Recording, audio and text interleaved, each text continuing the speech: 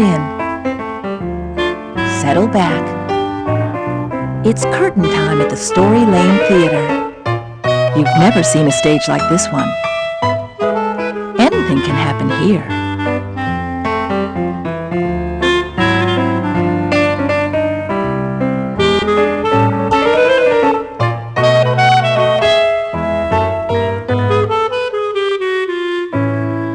In a few minutes, we'll hear why all stories belong to Anansi, the trickster spider from Africa. But first, let's go to New York City for a backstage visit with Stephen Guarnaccia, the artist who drew the pictures for the show.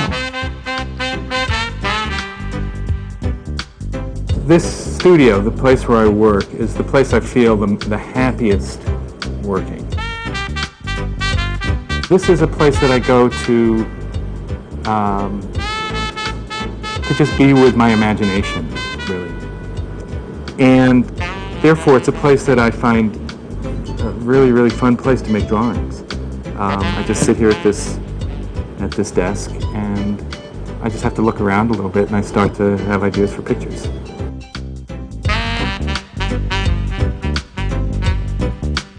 When I was in 2nd and 3rd grade, I was sick with rheumatic fever, and I was bedridden for a lot of time. So instead of going out, and I didn't really have an opportunity to ride my bicycle or to play ball, I spent a lot of time looking and reading, watching, and so books and animated cartoons, all sorts of drawn things became the things that I lived with, and I never stopped being interested in those things. I carry a sketchbook with me everywhere. So the very first drawings of Anansi were made in this sketchbook, but they didn't even really look like Anansi, who's kind of part person, part spider. His hair is a little more realistic. He's wearing eyeglasses that look like the kind of eyeglasses people really wear. None of those things seemed interesting or special enough. So the next thing that I did was to work on the shapes of the character. I decided that instead of those realistic eyeglasses, he needed round circles. They looked a little bit more like eyes at the same time that they looked like eyeglasses. And I started to play with his beard and his hair.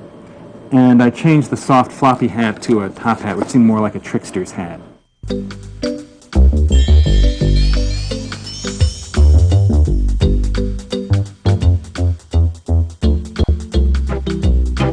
Anansi was a perfect chance to get everything I felt about bugs into a whole story. Anansi he's a bug, he's a spider, but he's a character.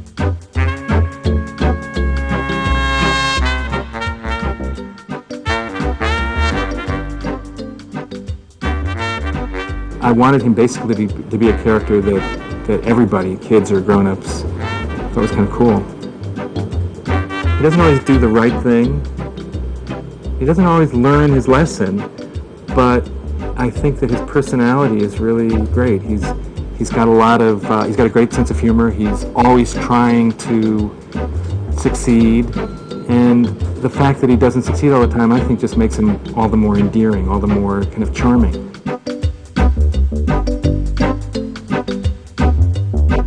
The scene that I'm drawing right now is right before the hat shaking dance that Anansi performs. And of course he performs it because he's got a hat full of hot beans that he's just plunked down on his head. And the beans are hotter than anything he's ever experienced. And his hair is acting like bolts of lightning shooting off of his head. His eyes are bulging out of his head, about to pop. And his teeth are clenched, and in the next scene, his eyes are going to do a kind of a spiral like this. That's when things get really hot, and he won't be able to even see straight. If I had to come up with one important thing that I told kids, it would be to do the things that you love to do the most. Whether that's taking care of animals, or playing sports, or drawing, or reading. Whatever it is, I think you do the things best that you love doing. And I've spent my life doing the one thing that I love to do more than anything, which is to draw, make pictures. And I don't think you can go wrong if you do what you like. Thanks, Stephen. And now, let's head for Jamaica to hear two stories from Anansi, the owner of all stories.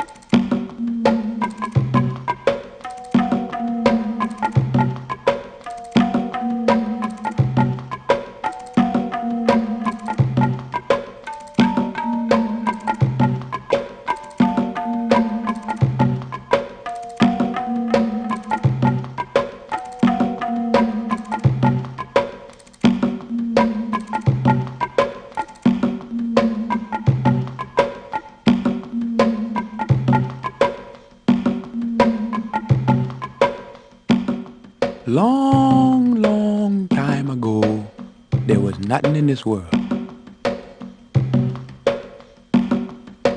Then there were fishes in the sea. Then there were animals in the bush. And in the beginning, there was one place. Africa was that place. Then there was people. Them people in the beginning, when this world was new, they told stories. Africa stories. Them tell stories about things they see. Them tell stories about things they think. Them tell stories about things they dream. Yeah, man. Them people tell stories all the time. Then one day a terrible thing happened. Many of those people get taken away from them home in Africa. Men make them slaves. Men bring them in ships and take them to Jamaica to work. Ah, sad thing. Yeah, man. Them work hard in Jamaica on the sugar plantations. It's tough going there. But them remember them old stories.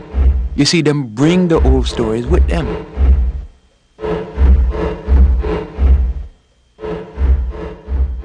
Them people in Jamaica still tell them stories.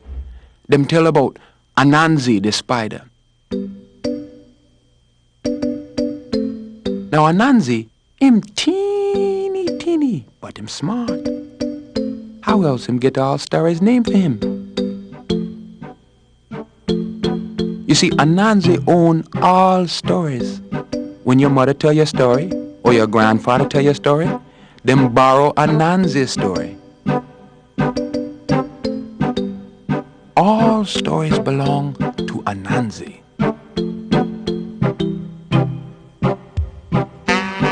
Now, stories not always belong to Anansi. In the beginning, all stories, tiger stories.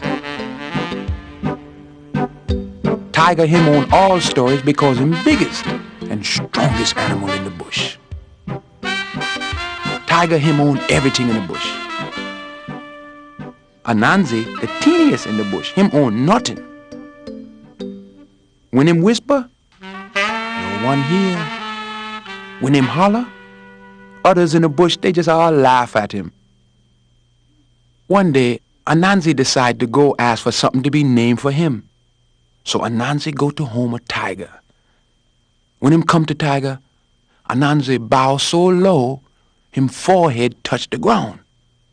Him say, everything him name for you, tiger, Anansi say. How come nothing name for me? We give your name to everything.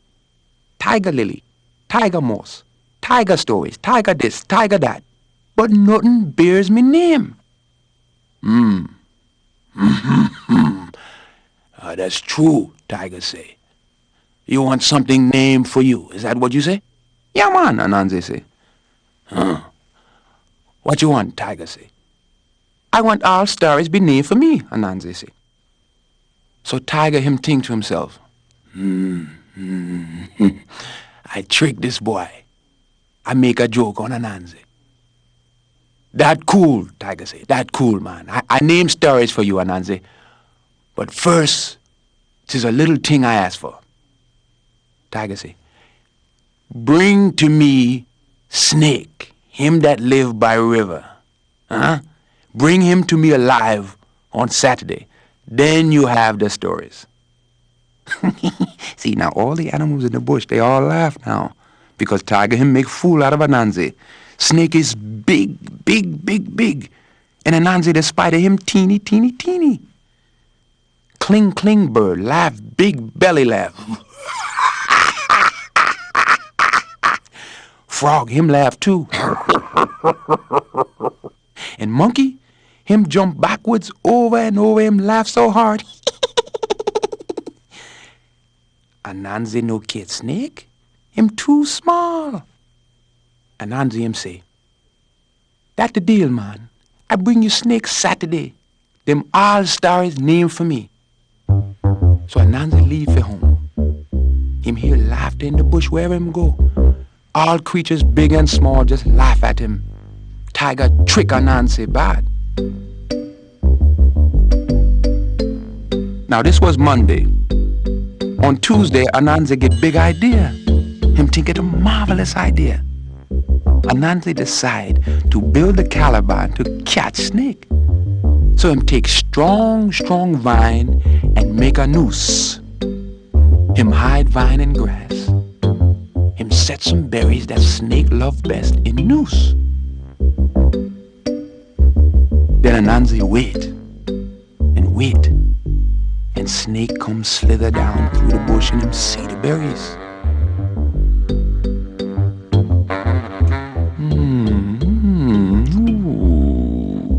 Them berries to be my dinner, Snake say. So Snake lay across the vine and eat them berries. Now, Anansi pulls hard on the noose, but Snake too heavy. Anansi pull and pull and pull, but it no good. Calabash fell. Snake eat all them berries, and Snake go home.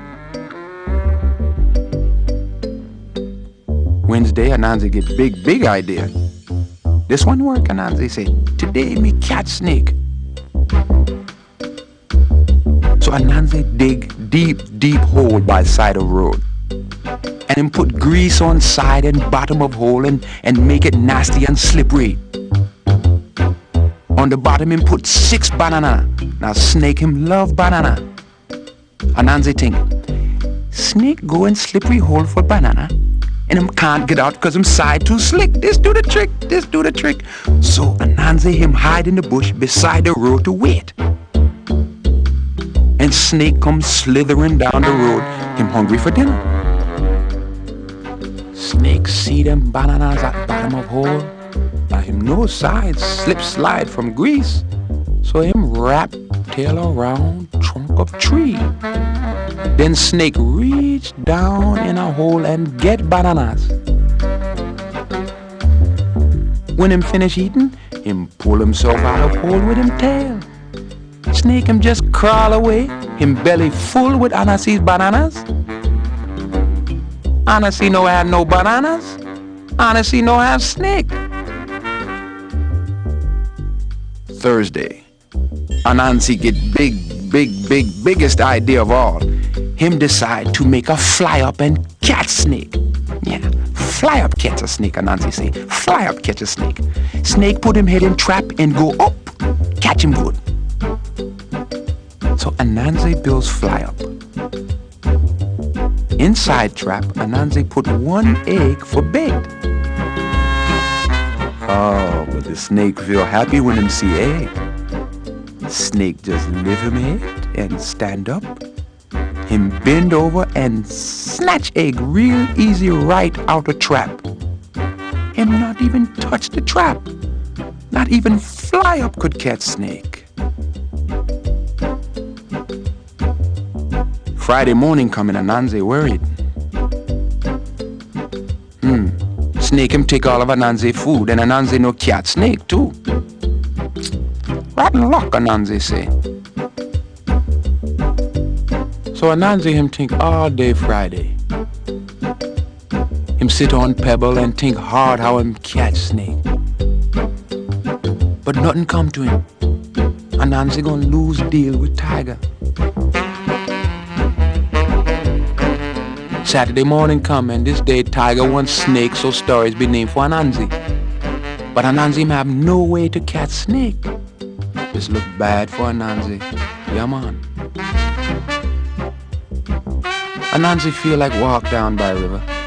Him go there and him think today. Him come to snake hole. Snake watching sun come up. Snake him head out of hole, but him body in the hole.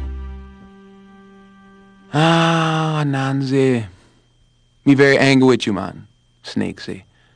All week you try and catch me. First the Caliban, then the slippery hole, and yesterday the fly up. Me have a good mind to eat you up, Snake say.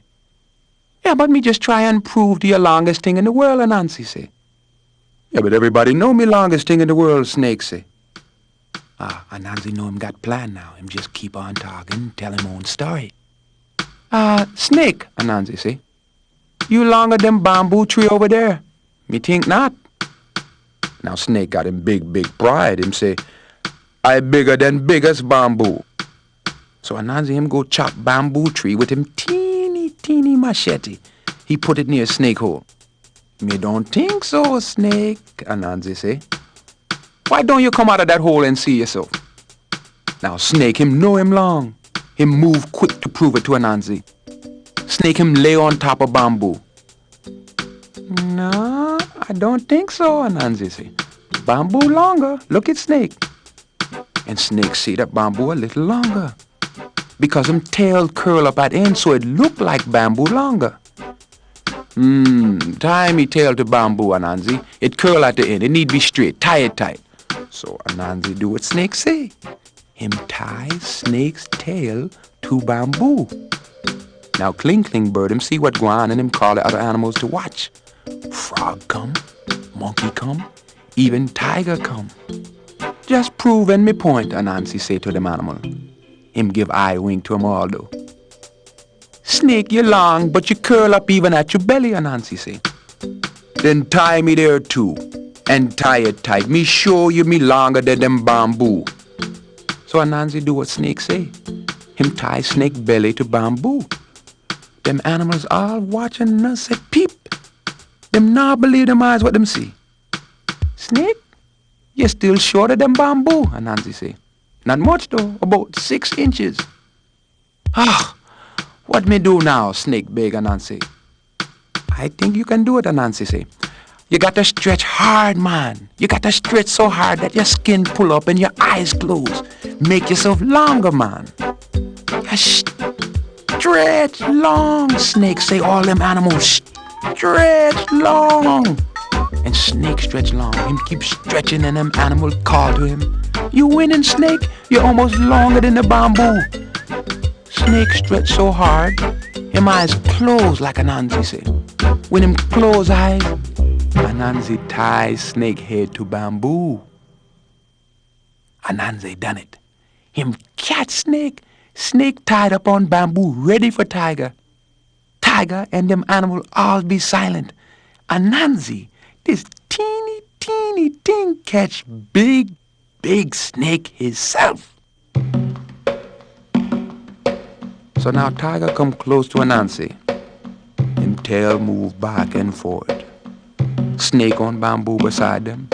Tiger him say nothing. Him just keep walking in a bush. Tiger him look back at Anansi from over his shoulder. Him nod in the direction of Anansi. Him say nothing. But we all know what look mean.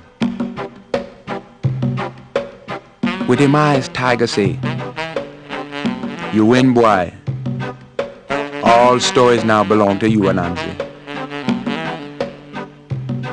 And after that, nobody dare call them Tiger stories no more. Anansi win the stories. They belong to Anansi, cause him catch Snake.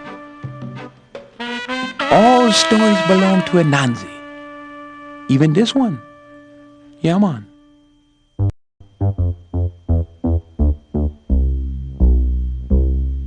Now one time, story get Anansi into trouble. This story is so big, it make Anansi the spider ball. It's true, man. Look at Anansi now. Him got no hair on him head. Him bald like Mongo. This how it happened. Anansi's mother-in-law died. Sad time for him wife. So Anansi sent her to funeral without him. Anansi say to him wife, "What good wifey? Me soon come to mother-in-law funeral." Anansi got to think hard, man. Him big man. Him stay home to figure out how I'm going to be special at funeral. So after wife go, Anansi think how I'm going to show him big sadness at mother-in-law funeral. Everyone eat at funeral. Me be different. Aha! Me no eat for 7 days, Anansi say. This will show me have most sorrow at mother-in-law funeral. Make me big man. But first, before he go, him eat everything in him house. Him eat for 3 hours. Mango, plantain, yam, everything him eat.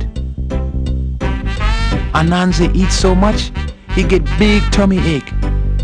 Him belly full, man. Then Anansi go to him mother-in-law funeral. After Anansi mother-in-law buried, them animals say, "Eat, Anansi, eat. You have a long trip. You must eat." What kind of man eat after his mother-in-law buried, Anansi say? "Me no eat to show me sorrow. Me eat on the 8th day." So Anansi no eat. Now animals think him sad. Nobody before starve himself because mother-in-law buried. Animals think him good man to show him respect. Second day come, and Anansi eat nothing. All the animals say, "Eat, Anansi. You must eat." What kind of man eat after his mother-in-law buried, Anansi say? "Me eat on the 8th day." Now them other animals eat feast, man. Anansi him just watch. Him get prouder second by second. Third day come, and Anansi eat nothing. Them animals say, "Eat, Anansi. You don't need to starve." What kind of man eat after him mother-in-law buried, Anansi say? "Me eat on the 8th day." But this getting hard for Anansi. 3 days a long time to go without no food. Him starve to death. Him belly hurt so hungry. Him watch animals eat their meal. Him watch monkey eat rice, and Anansi can taste it in his own mouth. Anansi so hungry, him dream of food at night when he sleep. Eat. Anansi. Eat on the 8th day. Eat on the 8th day. 4th day come, and Anansi head spinning round and round. Him so hungry. All the animals still sleep, so Anansi go for a walk to take his mind off food. Anansi walk and him see pot of beans cooking on fire real hot. He can't control himself. He go right for them beans. He gonna eat. There ain't nobody here. For better, for worse, he gonna eat now. So Anansi stick the spoon in the pot and snatch beans and stuff them in his mouth. He eat fast. Him so hungry. Anansi stick spoon in the pot again. This time he think better. Him think he take beans to the bush and eat them in peace and quiet so nobody see him eating. But when he lift the spoon out of the pot, he hear the other ones coming. Pig, rabbit, dog, cling bird, and monkey come walking toward them beans. And Anansi think quick. He pour them hot beans into him hat. Then Anansi put that hat with them hot beans on him head. Them animals say, "Eat, Anansi, you must eat." But Anansi still go on with him story. What kind of man eat after his mother-in-law buried? Me eat on the 8th day. But this time it's different. Them beans burning him head bad, man. Heat so strong, Anansi's eyes popping out of him head. So Anansi take his hat and move it forward and backward, side to side. But heat getting worse on Anansi head. Him jump and shake about, getting real lively. Him do this so much it's funny. What you doing with your hat there, man? Dog say. You got honeybee in there. Anansi him got another story him tell. Today is a day of hat shaking dance in village where I grew up, Anansi say. It's great dance. We do it like I do.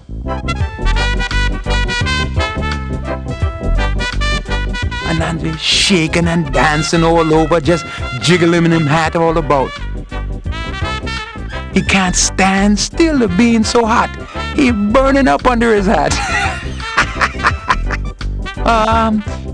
Me must go to village and do the hat shaking dance with me people, Anansi say. See, festival too much fun to miss. They need me there. So Anansi pushed through all them animals shaking and jiggling him hat. He moving real quick to get out of there. Smoke coming out of him at him head burned so bad. But you must eat, Anansi, them animals say, and Anansi take off in a big hurry. Before your journey you must eat. What kind of man eat after his mother-in-law buried, Anansi say. Anansi run quick like mongoose. But them animals still behind him. They still beg him to eat. Eat, Anansi, them animals say. You must eat. Hot beans hurt Anansi's head bad. Anansi just think about getting that hat off him head. Him can't stand it no more. So Anansi take him hat off, and them hot beans come tumbling down all over him head and face.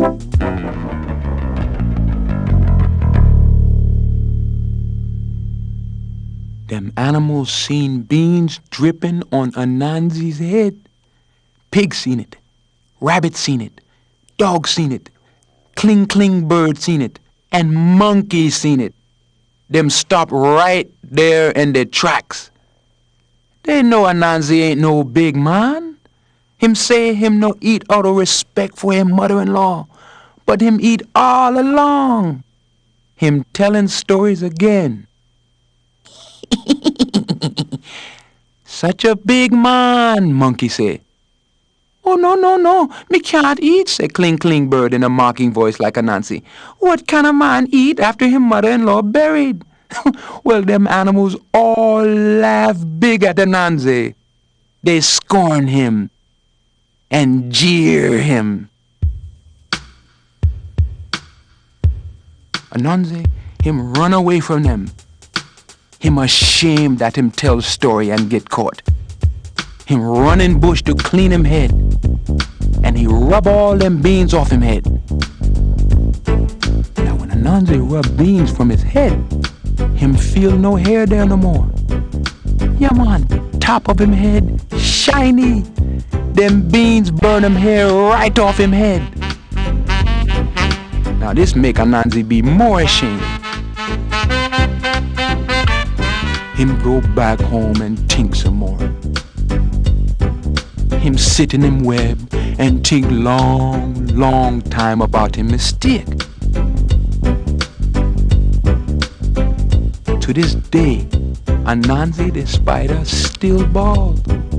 Yeah man, bald like mango. So, if you tell Anansi's story, you tell the good story, not the bad one. You don't want your head to be bald like Anansi if you tell the bad one. Tell the good Anansi story all the time. Yeah man.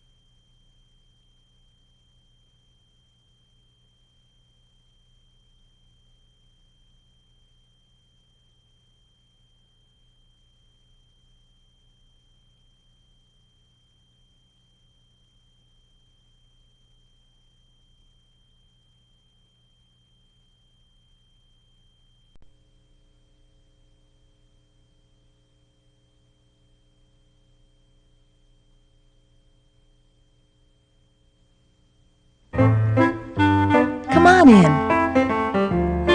Settle back.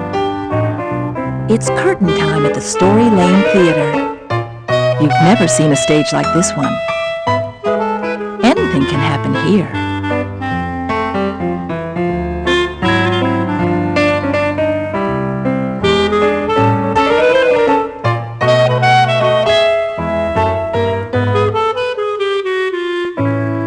Today we're going to hear the story of Brer Rabbit and Boss Lion.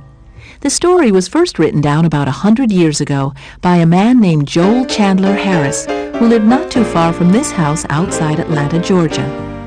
Mr. Harris wrote down all kinds of stories he heard people telling throughout the South, and he called them the Uncle Remus stories. The two people you see sitting out on the porch are Bill Meyer and his wife Lee. Bill is the person who made the pictures you'll see in the show. I love doing art. It's just a wonderful thing and a marvelous thing to make a living at.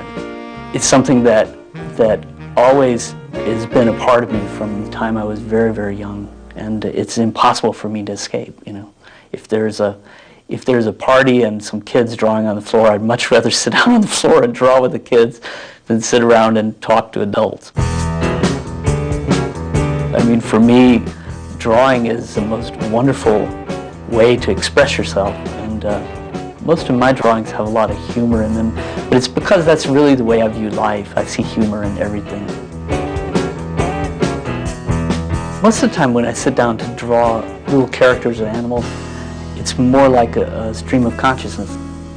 When I started on the Brer Rabbit video, since it was a little town on the river, that's how I sort of pictured it. I took my canoe down to the Chattahoochee River, and I got in the canoe, and Lee brought her book, and she was reading her book, and I just started doing little thumbnail sketches of how I pictured the little river town to be. And it's funny, you know, when you're floating down the river going past little decaying barns and, you know, trees, and the way the trees are foggy in the morning and misty, and all of that stuff just sort of seeps its way in. You absorb the things that you're around, and when they come out in more of a personal way. My idea of how I saw the images on the screen, the village and the characters, were very different from the way they've been interpreted before. The little town, I had an idea to picture it in the way that I always remembered the South. The little houses that are leaning and sort of patched tin roofs, the way people dress in overalls, what they wear and the way they act, are just things that I've always seen in the country when I take drives, you know, and I tend to just remember them and try and use them. The little characters, like the buzzard, happens to look a lot like my neighbor down the street. In fact, his kids kind of recognized him one day and went, "Oh, it's Dad, look." Even the little pigs and geese that are being swallowed by the lion, they do tend to resemble my nieces and nephews. These are some cutouts that I did of Brer Rabbit. I always saw Brer Rabbit as not a cute character, but one that had a lot of personality. He's a rascal, he's very intelligent, a braggart, a little bit full of himself. And the way we use these cutouts is we have a background, and we place them on the background by overlaying the figures over the top. The rabbit sort of acted out the scene where he's saying goodbye to all the townspeople. That way it allowed us to show a lot of expression and a lot of movement as it went through.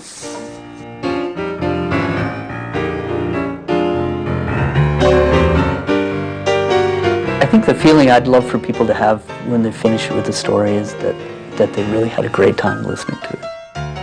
Uncle Remus for me is something I remember my grandmother reading me, and it has real fond memories because they were wonderful stories.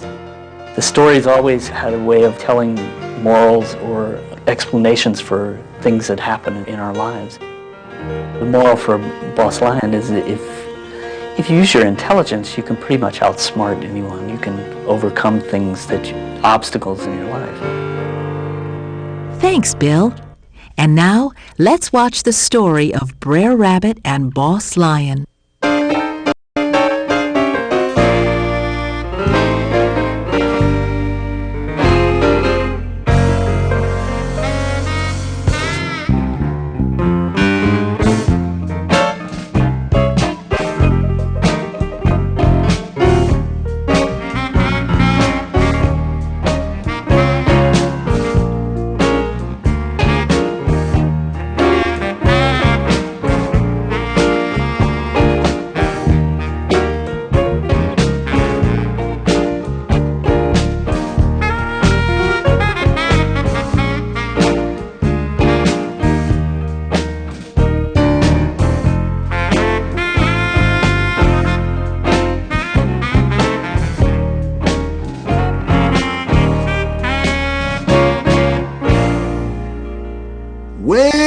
down in the deepest south. Along the river they now call the Mississippi, there once lived an assembly of animals who were all the best of friends. Now this was a good long time ago, so long ago that most folks forget. But some still remember how the animals in Bird Village got along just as kindly as any other critter could. They helped each other out of fixes and fixed each other out of hard times. Things were peaceable and pleasant, generally speaking, that is. But one day, all that changed when Boss Lion, the king of the forest, as he liked to call himself, came along and set himself down in an old cave on the outskirts of Bird Village. Now, as everyone knows, or ought to know, Boss Lion was not a fella to be messing with. He was the meanest, baddest, biggest, smelliest, proudest, fattest cat in the forest. And he was not so nice besides. He had a mouth full of scissor-sharp teeth. He had claws that could cut clear through a cottonwood tree, and a mane of hair which he kept slicked and oiled at all times.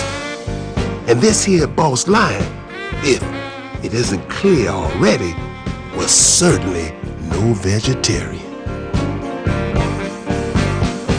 And sure as a hog's a pig and vice versa, Boss Lion lived up to his ferocious reputation. He gobbled up paws full of gooselings. He swallowed a six-pack of piglets. He laid about on the outskirts of town, fat and mean, doing not a lick of work, eating up whatever animal came along, and being just generally antisociable in his behavior.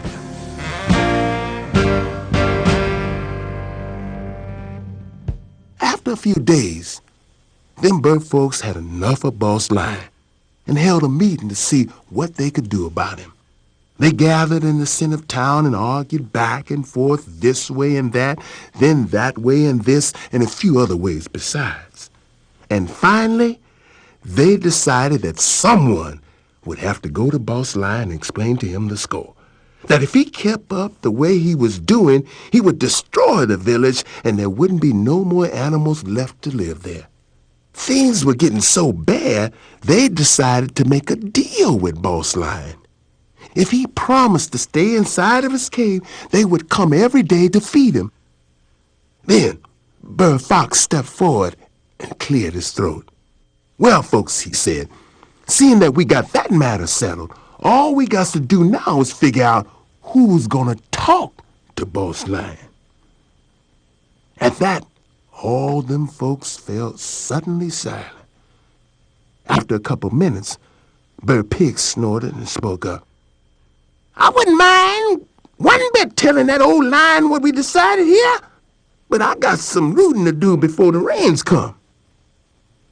And then Bird Bear came forward. I love to give Boss Lion a piece of my mind, he said. But I'm behind on my berry harvest, and I gotta make fruit cocktail for the cubs. Then everyone started talking all at once. Bird Coon said he had to get his hay in from the field. Bird Goose said he had to take care of his wife while she lay an egg. Bird Gobble had a headache and needed to buy some aspirin. And Bird Frog had to get a haircut and then needed to paint his pad. It looked as if no one was going to talk to Boss Lion. And just as the meeting was about to break up and everyone go off all discouraged and defeated, Bird Rabbit stepped into the center of the circle. I swear by my white whiskers," he said. "Y'all might be too tender-footed to tell that mangy hired lion what we think of him, but I'm not." Now, Brer Rabbit was not a very big fella. In fact, even as hairs go, he was a puny sort of guy, always getting himself into all kinds of unaccountable trouble on account of that big mouth of his. So Brer Gobble shouted out, "Bo Rabbit, you can't go to Boss Lion. He's 10 times bigger than you." "Yeah," Brer Fox added, chuckling to himself. "That lion will eat you up as an appetizer and make a keychain out of your foot." Now listen, folks, Brer Rabbit said. "I'm gonna tell you now, and y'all listen good. Brer Rabbit ain't afraid of nobody, certainly not some scurvy, breath greasy-headed, flea-infested, boil-faced Boss Lion. Appetizer, I'm off right now to pulverize his paw, kick him in the jaw, and maybe even mispronounce his name if I feel like it. We'll see who makes a keychain out of who." And with that, Brer Rabbit hitched up his pants and pulled his duck claw cap over one eye. He removed a cigar from his breast pocket, put it in his mouth, and sauntered off to the outskirts of the village, whistling the entire time as if he was heading to the fish hole to hook him a bull-headed catfish. Yet the minute Brer Rabbit turned the corner and was out of view from the rest of the villagers, he stopped whistling and stubbed out his cigar. He fixed his cap straight on his head, and the closer he came to Boss Lion's cave, the more he started sweating and shaking until his legs were wobbling so bad he could hardly walk straight.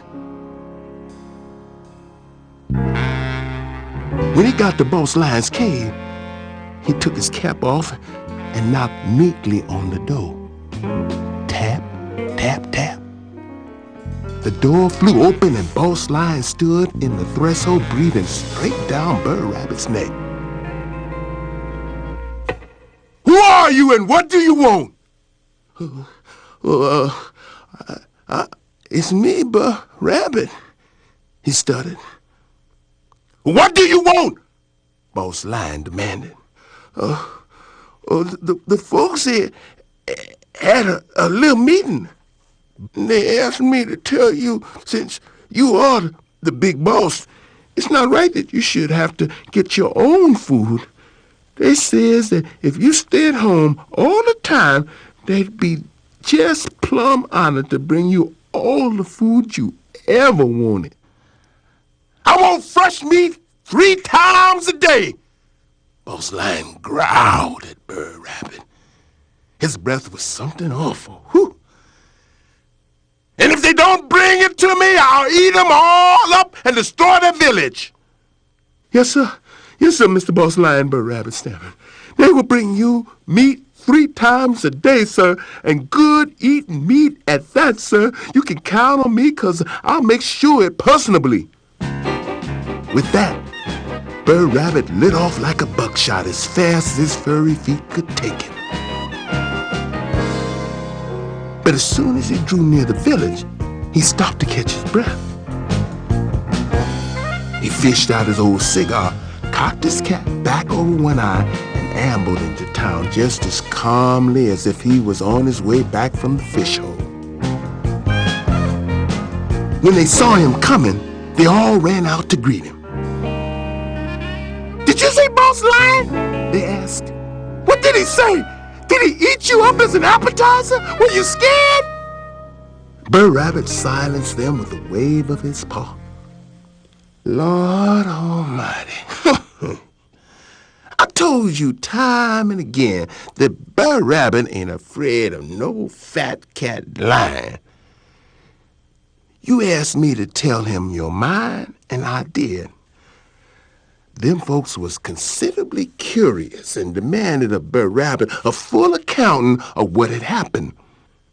"Well," he said, "I went straight up to that cave, invited myself in, and sat down on the chair across from Boss Lion. And I put it to him directly, saying, "Look here, Mr. Lion. You're disturbing the peace of our village, not to say eating us all alive. Now, none of us folks like to see another starve, so we'll feed you ourselves. So you got to stay in your cave at all times and got to eat whatever we give you. Otherwise, I'll personally kick the living kidneys out of you and lock you up in the hoosgow."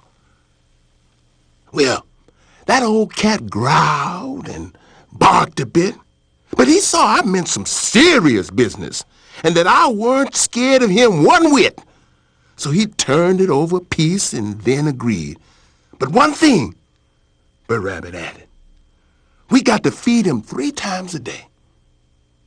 At this, a big roar of praise rose up from the crowd, and everyone talked about how brave Brer Rabbit was. But after a minute, the hubbub died down, and a few folks started wondering aloud where the meat would come from and who was going to feed Boss Lion first. Well, wouldn't you know it, they all started yammering and quarreling and pointing and screaming at each other. "You first! You first!" So Brer Rabbit held up his paw again and suggested they draw straws. Brer Rabbit just happened to have a few straws in his back pocket. So he held them in his fist, and all the folks drew straws. Now it come to pass that Brer Goose picked the short one. And when he saw it, he hemmed and hawed and honked out like, "Nope, nope, nope." And Brer Rabbit says, "Yep, yep, yep," and pointed in the direction of Boss Lion's cave on the outskirts of town. So Brer Goose hung his beak low and headed out to Boss Lion's cave, stopping at home first to cook an omelet for Boss Lion. And when he got to Boss Lion's cave, it was just about twilight, which is to say, supper time. And Boss Lion gobbled up Brer Goose and ate the omelet for dessert. The next morning, Brer Rabbit held the straws again. And this time, Brer Pig drew the short one. And when he saw it, he squealed and screamed and oinked out like, "No, no, no!" And Brer Rabbit said, "Yup, yup, yup," and pointed in the direction of Boss Lion's cave on the outskirts of town.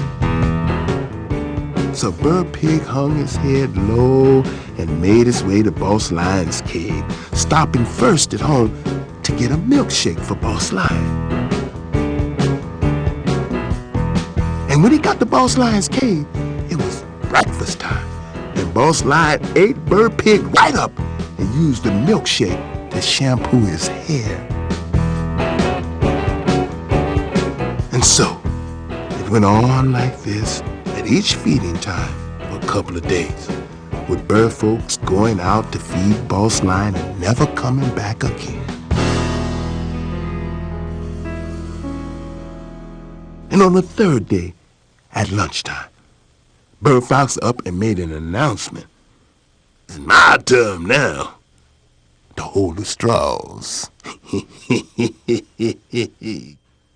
He peered over at Brer Rabbit, and a thin smile of satisfaction spread across his face.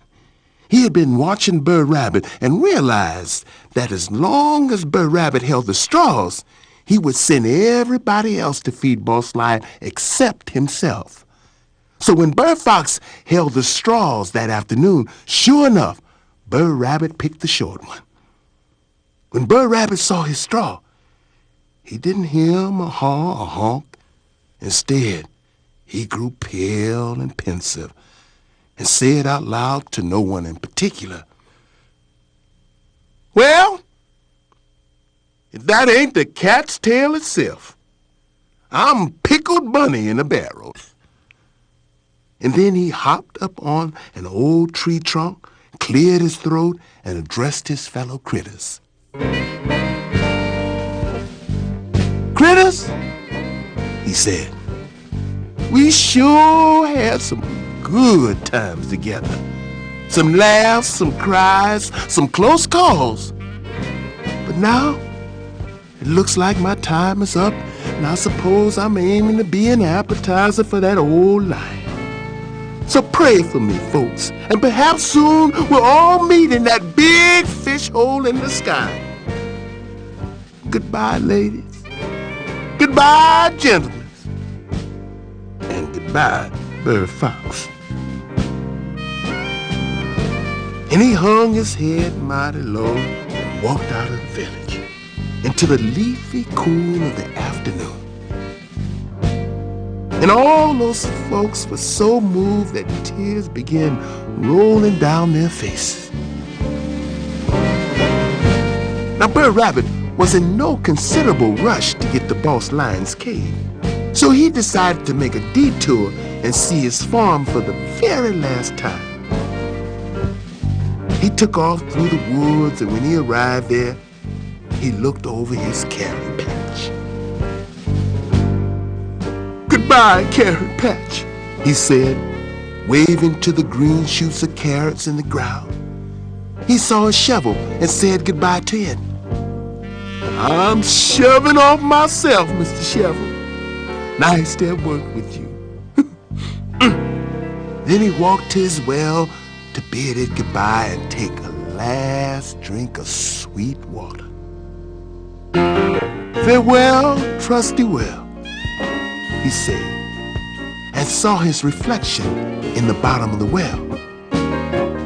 And when he saw his reflection, he got such a good idea that he yelled out loud, "Yes, sir, you are a fair well, 'cause you always looking out for my welfare." And at that, he scampered off tippity-top like the wind itself to Boss Lion's cave. By the time he got to the cave, it was getting on toward evening. The sun was setting behind the cottonwoods, and the evening swallows were in the air. Lunch had long passed, and Boss Lion was mighty angry at that. Where is my meat, Rabbit? You are late with my meat. I tried to get here as soon as I could. It's the Lord's truth. You see, I had so much meat for you that I couldn't carry it all by myself, so I stashed it away. And if you'll follow me, I can take you to it. Boss Lion looked as if he were about to pounce on Brer Rabbit and gobble him up right there. So Brer Rabbit had to do some mighty lickety-split fast-fire talking. Look here, Boss Lion, he pleaded. I'm just a teeny rabbit. I'd only be an appetizer to a big lion like you. Why wouldn't it be an appetizer? I'd be just a bite of fur and bones. You couldn't even put me on a cracker. I'm so small. But if you want a whole lock of meat, a great big pile of fresh, juicy steaks, I promise I'll show you. I promise. Take me to the meat. And it better be enough or I'll eat you right now. And so they took off together through the woods to Brer Rabbit's farm. When they reached Brer Rabbit's well, he opened the door, looked in, and fell backwards as if he was stung by a honeybee. Lord Almighty, he yelled to Boss Lion, there's some big critter in there, and he eating your meat. Boss Lion pushed Brer Rabbit aside and stuck his head in the well. Who are you? He growled down into the deep well, and a few seconds later, his echo came back up. Who are you?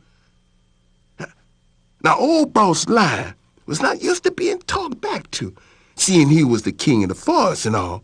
And when he heard the voice boiling back up from the well, he grew awfully angry and roared back down. Who am I? I says, who are you? And once again the voice came back. Who am I? I says, who are you? Boss Lion was now turning strawberry red with rage, huffing and snorting and growling. And just then, Bird Rabbit poked him in the side. "You hear him, Sashu?" he said. "That lion down there is eating your meat and making a mockery out of you. You gonna take that from him?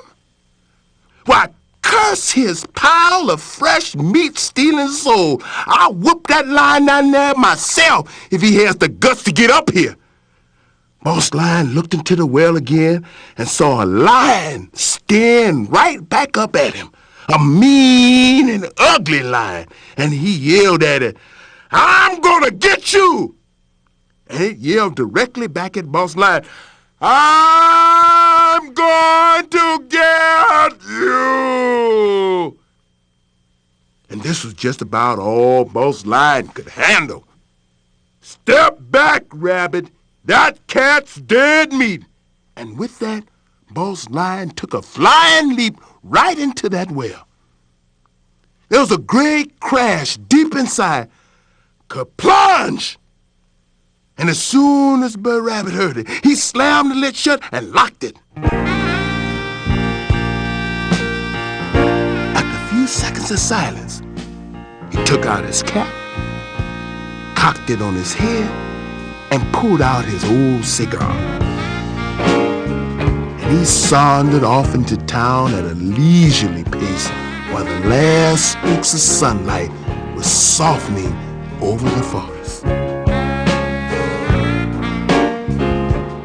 When he got near the village, all the folks were standing around debating who was going to feed Boss Lion next. And when they saw Bird Rabbit coming down the road in the gloam, they thought for sure he was a ghost and started running to save their souls. But Bird Rabbit stopped them and told them he was no ghost. And as soon as they realized it was so, they asked him all excited, Did Boss Lion eat you up? Ate who up? Bird Rabbit asked back. Me? Oh, ain't no confounded lion come near to these naps of mine. Well, what did he say? The folks asked. What did he do? Won't he come eat us all up now? And at that, Bird Rabbit laughed and explained to them what he had done. Well, he changed the story around a little and said that when Boss Lion started getting rough with him, he simply beat the living kidneys out of him, as he had promised he would, and threw him into the well. And though most folks didn't believe him at first, he later showed them the well and the drowned troublemaker at the bottom, so they had to believe him. And for many, many years afterwards, Bird Rabbit was a hero in those parts along the Mississippi River. People told stories about him and sang his praises for acres around. And things were pretty peaceable once more in Bird Village, except for a few small scrapes here and there, and maybe a minor spat now and then. But as long as anyone can remember, no Boss Lions ever came by again to bother the folks of Bird Village.